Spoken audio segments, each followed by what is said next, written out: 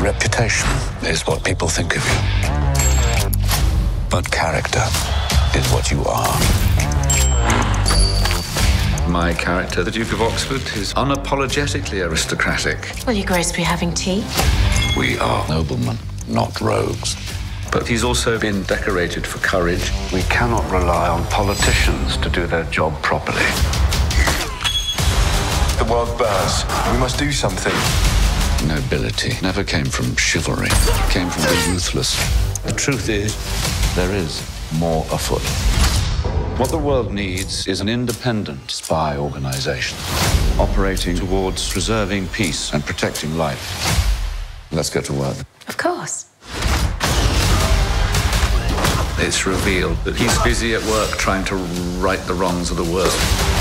My reputation is of a man not wanting to be involved, which means that my character finds it much easier to be involved unnoticed.